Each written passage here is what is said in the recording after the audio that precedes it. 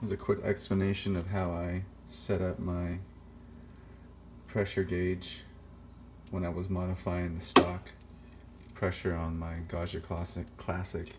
You can find videos on how to lower or increase the pressure online on YouTube. I bought this pressure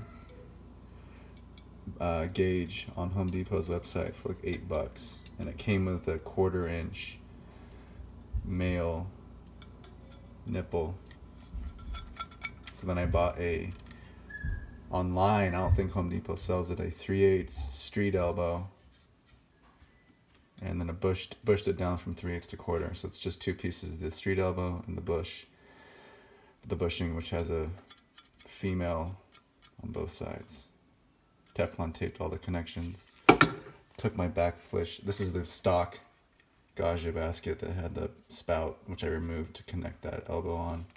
There's my back flush disc, which is how I dedicate this portafilter. And just throw it in there.